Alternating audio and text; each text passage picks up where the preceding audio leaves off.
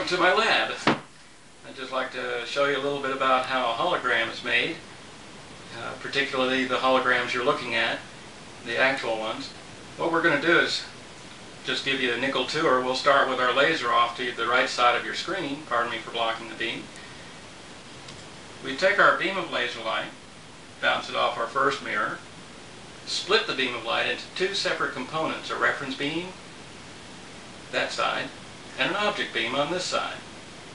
We first pass our object beam through a spatial filter, which is basically a magnifying lens set behind a small pinhole assembly, which cleans up the beam as it spreads it out. We then bounce this light off a mirror, second mirror, transmit it all the way to our object, bounce it off the object. The light hits the photographic plate located here. At the same time this is happening, we're splitting off our beam,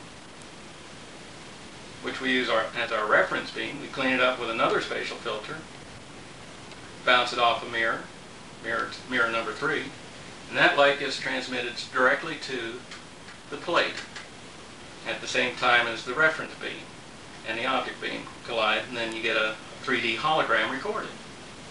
In a moment I'll show you how we make the copy.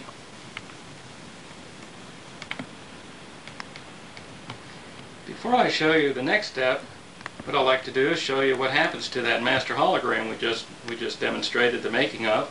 Once we finish exposing that first piece of film, we develop it in much the same way that a conventional photograph is made. First we develop it in a small tray located at the center of your screen. After that we wash it in a tray that's located at the bottom of your screen. Once that's done, we perform a reversal blend on the hologram to make it transparent once again. And this also helps brighten the finished product. And then we wash it in the last tray.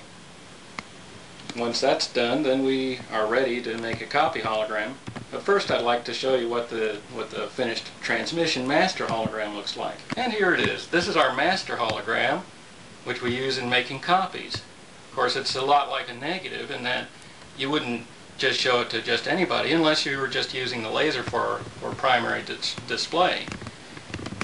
As you can see, you can look around the object as you move from side to side. We'll get a little closer in. You can even look around things, look behind things. And that is the essence of the master copying hologram. In a moment, yes, I'll show you how we make that copy hologram.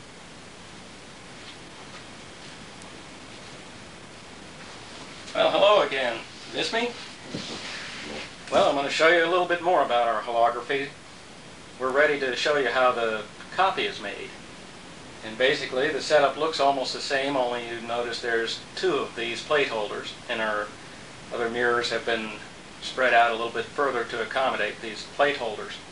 Basically, as stated earlier, we split our beam into 2 primary beams, a object beam and a reference beam. And of course in this case we're using our object beam, passing it through our spatial filter, bouncing it off our mirror, and bringing it to the object plate holder, which is now holding the original transmission hologram you just saw earlier.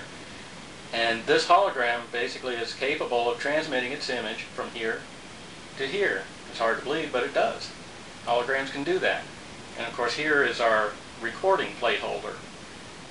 At the same time we're splitting off our reference beam, passing it through a spatial filter, bouncing it off a mirror, and bringing the beam, the reference beam, straight to the plate holder for our recording. Once that's done, then we develop it in much the same way that you saw just a moment ago. In fact, it's identical. And that concludes the demonstration for how a hologram is made. In a moment I'll show you what the final result of this procedure. And this is our final result. A hologram viewable in ordinary white light, which is shining down from above. And again, as you can see, we can move around the hologram and see what's inside, look around objects, look over and under objects.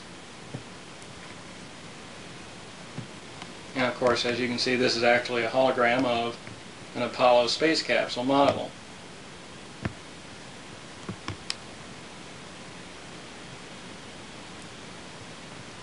And of course none of this would have been possible without the use of a special isolation table which prevents vibrations from the ground from interfering with the making of a hologram. And what this table consists of is a steel top, 1/4 inch thick, laid on several layers of foam padding. And all of this is resting on top of a slab of concrete measuring 6 inches thick, 4 feet by 4 feet wide. And this is all resting on top of an inner tube system. There are approximately 5 inner tubes under this table. And we've just recently replaced the isolation system, that being the inner tubes, just a little bit ago. And of course the table weighs in at approximately 2,500 pounds. It's the world's heaviest coffee table.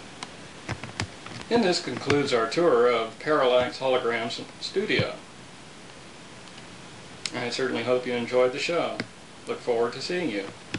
Have a good day. Bye-bye.